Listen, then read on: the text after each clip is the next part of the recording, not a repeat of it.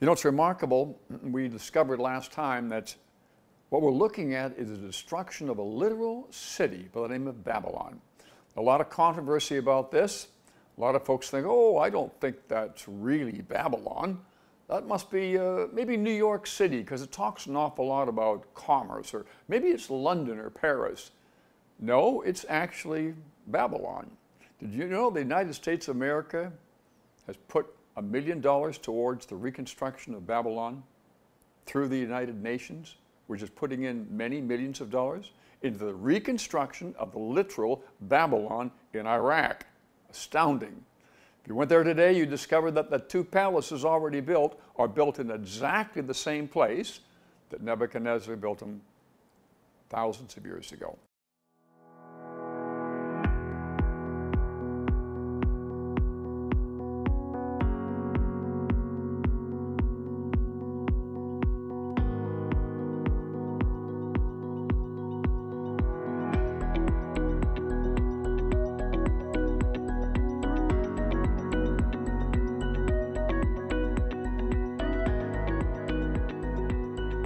Well, God, thank you for this chapter. Thank you for this book.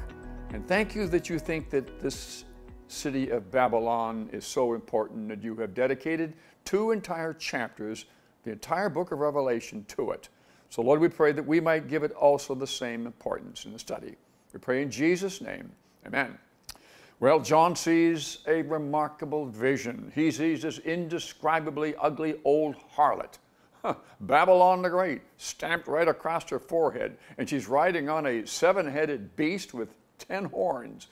Now we know what the beasts were, that the beasts were the 7 world empires that the harlot dominates. The 10 horns are the last 10 nations of the revived Roman Empire that have yet to come into existence. And the picture that John is giving for us in Revelation is this harlot has dominated world empires from the get-go, right from the Babylonian back further, the Assyrian back further, the Egyptian Empire.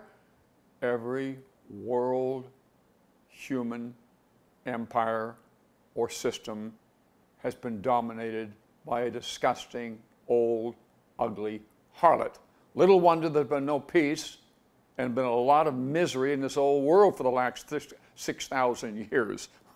John says, listen to this now, and I'm in the 17th chapter. I'm just looking at verse 15 rather. Then he said to me, the waters which you saw where the harlot sits are peoples, multitudes, nations, and tongues. Here is an image for you. I hope you can get this one out of your mind so you can sleep tonight. This old harlot, John says, is sitting on many waters, and that speaks of peoples, tongues, languages. An ugly, old, fat, disgusting prostitute sitting on the back of poor, old humanity. You ever had a heavy-set person sit on you? It just sucks all the air right out of your lungs. Here's a picture for you. Here is this disgusting old harlot sitting on the back of humanity, and they're gasping to try to get their next breath. This is the picture that God's painting for us. This old gal has caused more problems than you can shake a stick at. Little wonder that man is in such despair. I found a very sad statistic recently, or heard of at least. The suicide rate has gone up 30% in the last 10 years in America. 30% in the last 10 years in America. The old harlot sitting on top of people, causing despair. The Word of God despised. A society that makes light of the Bible of the Lord Jesus, dominated by this old harlot that offers absolutely no hope. And these people are gasping for breath, and they wonder, what is life all about? What's it all about? Is it even worth living? I haven't found a purpose in living. And they tell me I'm nothing more than a product of evolution anyway, so if I die, what difference does it make? I'm not going anywhere, and it'll be out of my misery. Suicide rate up among particularly young people. Very sad statistic. An old harlot sitting on their back, sucking the air out of their lungs, bringing them to the point of despair. What a picture. But that pictures it quite perfectly. Exactly what this spiritual system of Babylon is doing. Now drop on down to the 18th chapter. After these things I saw another angel coming down from heaven, having great authority, and the earth was illuminated with his glory. And he cried out mightily with a loud voice, saying, Babylon the great is fallen, and has become a dwelling place of demons, a prison of every foul spirit, and cage for every unclean and hated bird. Let me stop right there. This angel comes down. He has great authority. And the Bible says the earth is illuminated by his presence. And by the way, if you'd been alongside of the angel, you would have been looking at a very sad old earth. Because at this juncture, approximately half of the world's population have already perished. Most of the cities of the world lie in ruins. The Antichrist has ruined the planet. There's mass starvation. There's wars going on. Conflicts everywhere. Chaos, total chaos. The devil is in total control. And this angel says, Babylon, Babylon the great is fallen. That's good news. The heavens rejoice at this news. Babylon the great is fallen and has become a cage for every unclean bird and a lodging place for demons, a final home for demons. And by the way, the prophet Zechariah pictures this beautifully. We studied that quite recently. The prophet Zechariah says, I saw a woman sitting in a basket, and a lead top was put in the basket, and the basket was flown off to the city of Babylon, Shinar, same place. And this is a picture, my friends. This is a picture of the bride of Christ finally being subdued, the old spiritual harlot placed in the abyss where she can trouble people no longer. Not only is the physical city destroyed, but the bride of the Antichrist is confined, never to be released again. Quite a picture. The Lord Jesus has a bride, and that's the church. Every born-again child of God is a member of that spiritual church. She's beautiful, she's holy, because he's made us such. And when the world needs to find answers to what life is all about, there's only one place it can go, not to the psychiatrist or the psychologist, but to a child of God who knows God in a personal way. On the other hand, the Antichrist, who is a great imitator, the great counterfeit, also has a bride. 1/3 of the angels that fell with him when he was kicked out of heaven, when he rebelled against God, have become his spiritual bride. And the world is dominated by these demons, also known as the great harlot. Instead of disseminating the truth, she disseminates lies and misinformation and hatred and bitterness and hopelessness and despair. That's what the old harlots like. That is her modus operandi. Now, Apostle John says, I saw the old harlot. Babylon is destroyed, and listen to it again. This is remarkable. Babylon the great is fallen, has become a dwelling place of demons, a prison of every foul spirit, and a cage for every unclean and hated bird. For all the nations have drunk of the wine of the wrath of her fornication. The kings of the earth have committed fornication with her, and the merchants of the earth have become rich through the abundance of her luxury. And I heard another voice from heaven saying, come out of her, my people. Now this is remarkable. God's giving a warning. The city has not been destroyed yet. And a voice comes from heaven, and you can be sure that only God's people could hear it. Come out of her, my people. Babylon is going to be destroyed. It's imminent. She's ripe for destruction. Come out, lest you share in her plagues. This is not unlike what happened in Sodom and Gomorrah, by the way. Very similar. Sodom and Gomorrah was guilty of two things. One of them was rampant homosexuality, the rape of children. And also, they didn't take care of the poor, although they were extraordinarily wealthy. Now we see a city that is given over to sexual immorality and also given over to rampant luxury and selfishness and not helping the poor. And God makes a statement, makes a call to his people who are in that city evangelizing, time to leave. Happened in Sodom and Gomorrah. God said a lot. Bring your family out, get your wife and get your daughters and sons-in-laws and get out of the city because it's going to be destroyed. The similarity between the two cities is astounding, is it not? Then I heard another voice from heaven saying, come out of her, my people, lest you share in her sins and lest you receive of her plagues. For her sins have reached to heaven, and God has remembered her iniquities. Render to her just as she has rendered to you, and repay her double according to her works in the cup which she has mixed double for her. For the measure that she glorified herself and lived luxuriously, in the same measure give her torment and sorrow. For she says in her heart, I sit as a queen, and I am no widow. Listen to the arrogance of the city. And I will see no sorrow. This is the disgusting city. This is a tale of two cities, the city of Jerusalem and the city of Babylon.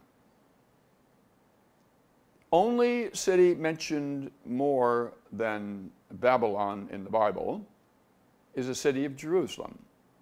That's not by mistake. Jerusalem is a picture of heaven. The Lord Jesus, the sacrifice for sin, died outside the gates of Jerusalem. The temple of God was on Mount Zion inside the city. It showed the way to get into the presence of God. It's a little picture of heaven. We discovered in the fourth chapter of Revelation that God the Father was sitting on the throne, and sitting next to him was Jesus, who was our advocate, our lawyer, and his blood is right there in heaven, and he pleads our cause. The city of Jerusalem was a picture of the heavenly city. And the city of Babylon is a picture of another place. A place that resembles the people who are living there, and the leader and the one who is running it is a picture of, if you don't mind me saying so, hell. It was started by Nimrod, the first rebel. It was a counterfeit city. It consisted of two components, a city, and it was a huge city. The walls were 100 feet tall, 80 feet wide.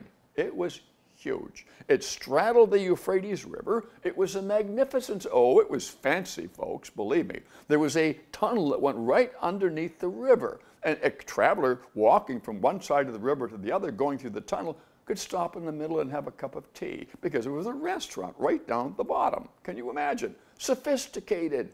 But it's a city of Satan. It was started by Nimrod, the first picture of Antichrist in the scripture. And those ziggurats, those towers, they were towers to worship the stars. They had the sign of the zodiac in them. This is where it is the mother of all false religions. The demons went out from the city, permeated the world, twisted people's thinking, led people down the wrong path to despair, to suicide, and ultimately to hell. And now the chickens have come home to roost, big time. Now God is fed up. This is the end of the tribulation period, approximately 3, maybe 2 days before Armageddon. And this city that had dominated the entire world, God is going to judge. And here we see the arrogance of the city, even at this juncture, in light of the utter failure that the Antichrist and his false prophets have brought about to the world. There is no peace after all. The first 3.5 years was as phony as a $3 bill, but nothing but wars since. This guy thinks he is the Messiah. Oh, he does. He does. And the world is still convinced? Oh, they are. Totally. Hook, line, and sinker. They're wearing his mark on their forehead and on their hand. How else could they do business in the city of Babylon? And how else could the world be rich? And to this juncture, for many people, it was. And this arrogant city says, I am a queen, and who is going to dethrone me? I'm never going to become a widow. This is reminiscent, by the way, of Nebuchadnezzar's words. Their original king during the greatest reign of Babylon. And he walked out in one of his palace balconies, and he looked over that great city with its hanging gardens, and he said, "Is this not great Babylon, the city that I made for my glory and my majesty?" He wasn't a humble man, was he? Something else you might find remarkable. When he went out on that balcony, he not only saw the glories of the city of Babylon, but he saw the great hanging gardens of Babylon that he himself constructed. His wife was from Persia, and she was kind of sick and tired of the flats of the Shinar Valley, and she said, "You know what?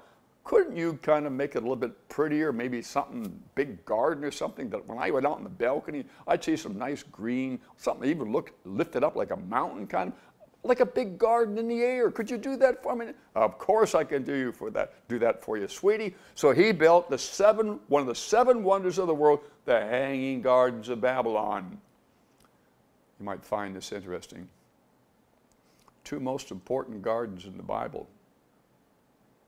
Garden of Eden, which is about probably 40 or 50 miles away from Babylon, and the hanging gardens of Babylon, as I mentioned, one of the seven wonders of the world. Accident? The counterfeit city with a counterfeit religion builds a counterfeit Garden of Eden.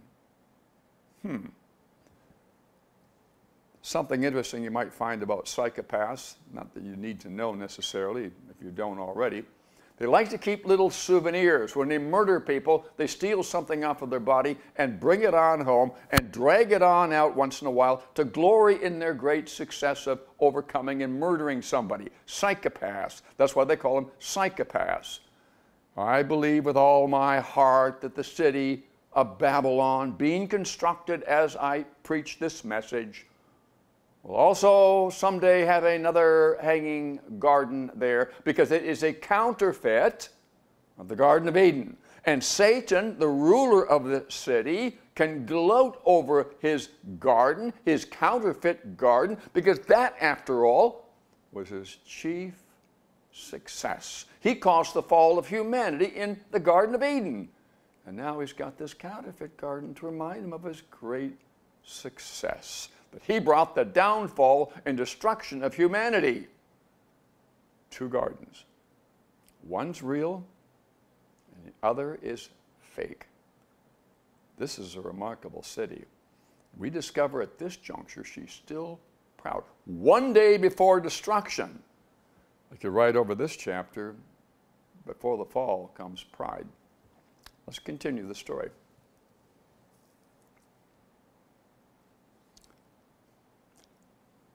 Therefore her plagues will come in one day, death, mourning, famine, and she will be utterly burned with fire, for strong is the Lord who judges her.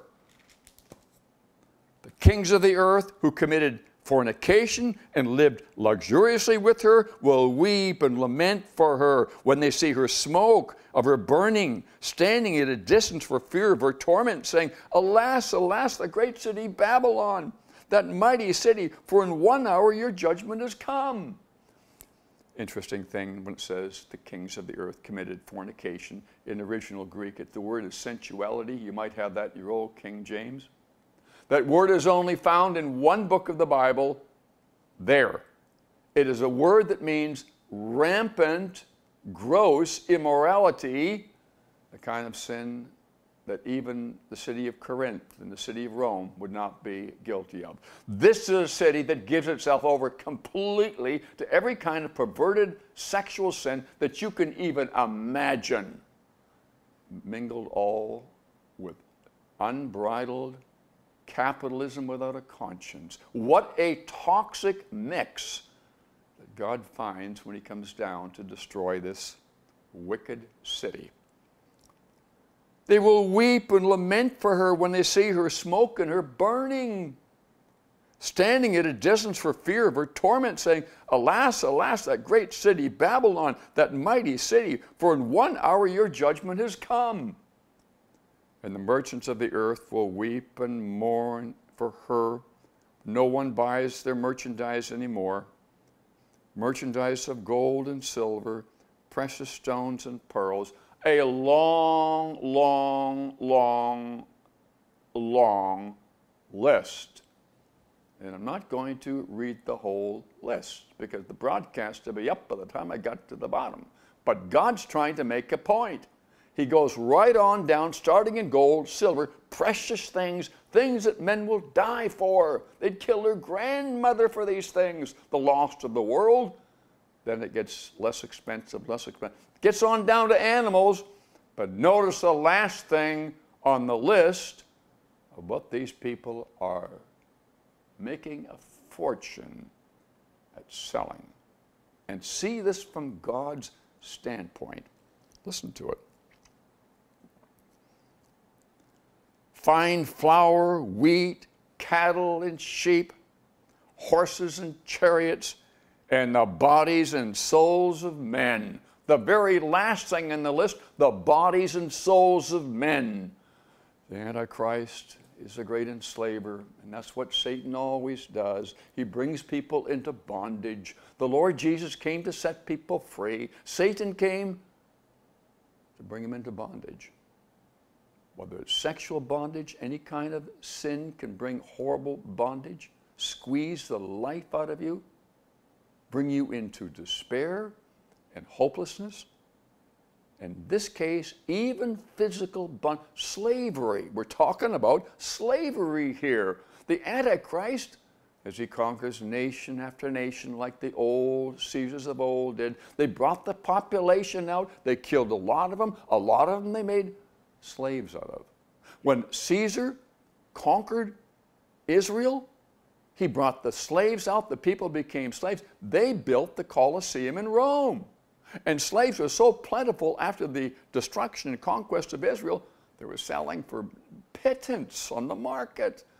This man's going to bring the whole world into bondage. And the Lord Jesus is going to come back and he's going to free him. Even God's people are going to be made slaves of the Antichrist. That's what God finds when he comes back to this despicable, wicked, gross city. Can we blame him for destroying it and freeing the people? Listen to this. And the merchants of the earth will weep and mourn over her. Here we go again. Weeping and mourning. Oh, they've lost their money. Money's everything to them. This is unbridled capitalism without a conscience. This is a kind of capitalism where you're bowing down to the almighty dollar. And that's really what you're worshiping. That's what they were worshiping. Why does God hate the love of money? Doesn't hate money. He hates the love of money because it's a replacement for him. When you don't have God in your life, you always attempt to fill it up with things and stuff and trinkets and money.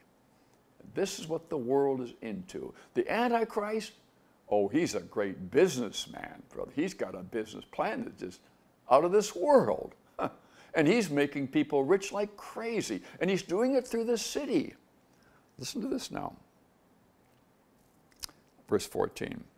The fruit of your soul long for has gone from you, and all the things which are rich and splendid are gone from you, and you shall find them no more at all.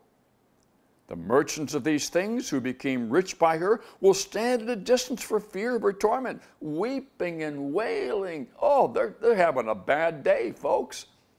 And saying, Alas, alas, that great city that was clothed in fine linen, purple and scarlet, and adorned with gold and precious stones and pearls. For in 1 hour, such great riches have come to nothing. You could write over those verses the words of Jesus. What does it profit a man if he gains the whole world but loses his soul?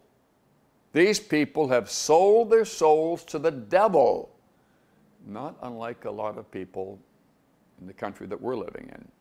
Their whole life is all about money, the exclusion of God, totally. Trying to fill up an emptiness that only God can fill up. Trying to find happiness and meaning and purpose in finances. And it'll always fail. Always leave you empty. Like they asked J.P. Morgan, how much money does it take to make you happy? His answer was, just a little bit more. Weeping and wailing, they're going to die no more than 2 days from this event. This event is 2 days before Armageddon. I may be wrong. It might be 3 days. It might even be 4. It is immediately before Armageddon, and they're worrying about losing money.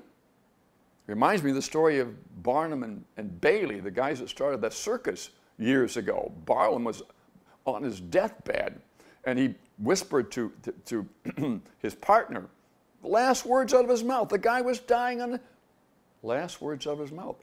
What were the receipts?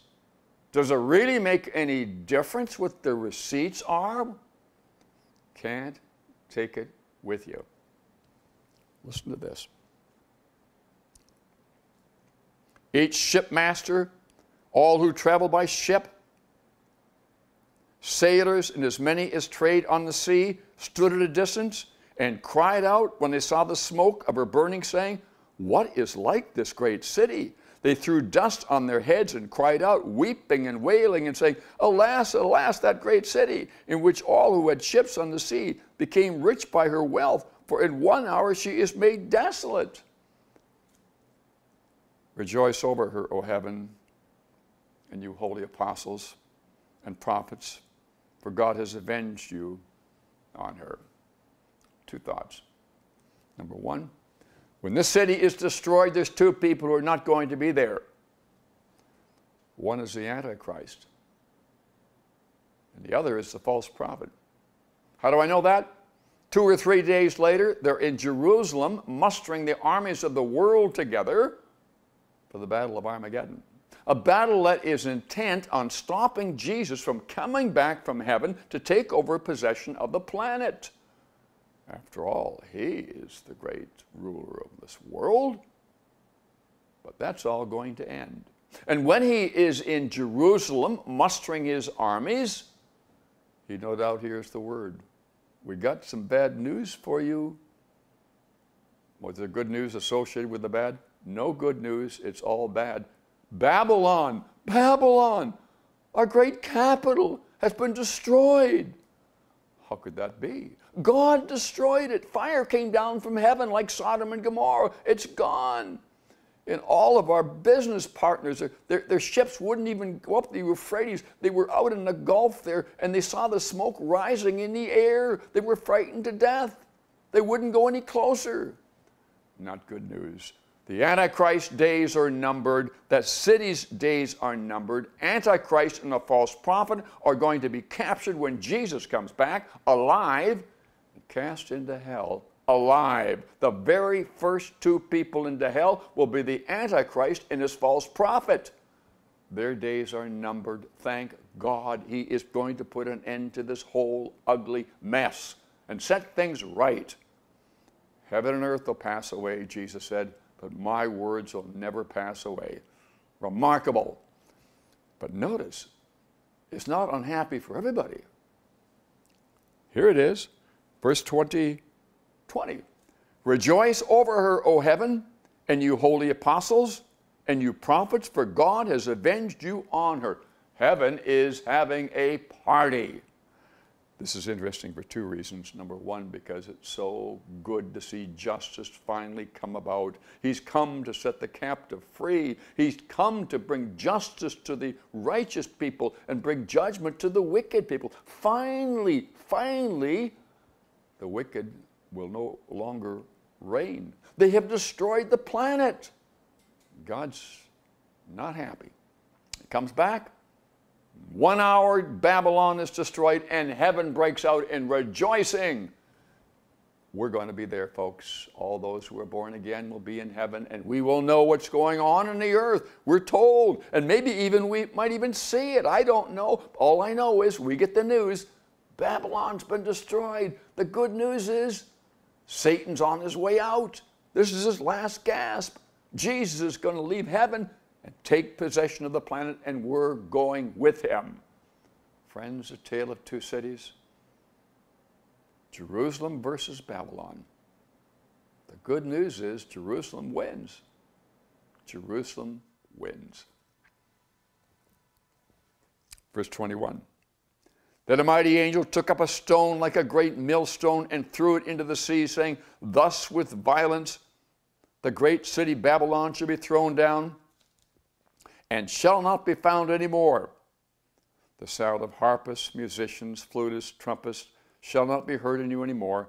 No craftsman or any craft shall be found in you anymore, nor the sound of a millstone shall be found in you anymore. The light of the lamp shall not shine in you anymore, and the voice of the bridegroom, the bride, shall not be heard in you anymore. For your merchants were the great men of the earth, and for by your sorcery all the nations were deceived. And in her was found the blood of the prophets, the saints, and all who were slain on the earth. This is a remarkable story. Just as surely as the Word of God said that Jesus, the Messiah, would be born in Bethlehem of Judea by the prophet Micah 500 years before he was born, this also will come to pass precisely the way we have just described it and read it. This is the Word of God. This isn't something that might happen. This is going to happen. You can take that to the bank. And something else you can take to the bank too. There's a lesson for you and I. Unbridled capitalism without a conscience is evil, and God considers it evil. Listen, there was a company quite recently, a large pharmaceutical company. They were producing a painkiller called Vioxx, and it was helping people with their arthritic pain, but they were dying of heart failure. And there were thousands of them dying by heart failure, and they finally linked the two together, and they said, this stuff is dangerous. It's killing people. And through discovery, what lawyer talk, what they do is they go into the files of these large pharmaceutical companies, they discovered that they knew it was killing people. And even when they developed the drug, the painkiller, they knew one of the side effects was heart failure. Hundreds of thousands of people died from taking that one lousy drug. That, friends, is capitalism without a conscience. That is pure evil. That's what gangsters do. Let's you and I be very, very, very careful we're not seduced into thinking that somehow, if I just have enough money, I'll be content. Apostle Paul says, I have learned the secret of contentment. I can do all things through Christ. Whether I have a lot or whether I have a little, and what Paul is saying is, doesn't make any difference whether I got $1 million in the bank or $2. My joy is not based upon how much money I've got. It's based upon my fellowship with Jesus. I find joy and peace in Him and Him alone. He has filled the big emptiness inside. I don't need a lot of silly trinkets to do that, because that doesn't work. Jesus put it this way, beware of covetousness. A man's life does not consist of the abundance of the things that he owns.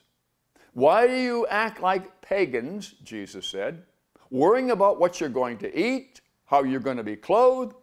Doesn't God clothe the birds of the air? Doesn't God feed the birds and clothe the lilies of the field? Aren't you of more value than them? Seek first the kingdom, and everything else will be added to you. Put God first in your life. If you want to describe the city of Babylon, the city that put things first, and God was left out of the equation entirely. Don't make that mistake. Even as a child of God, put God first. He'll take care of you. Don't be like the heathen. That's Jesus' words. Beware of covetousness. Man's life consists more than the things that he owns. I want to thank you for joining us. Next week we talk about the greatest event in all of human history, the second coming of the Lord Jesus Christ. Be sure to join us, and thank you for joining us for today's broadcast.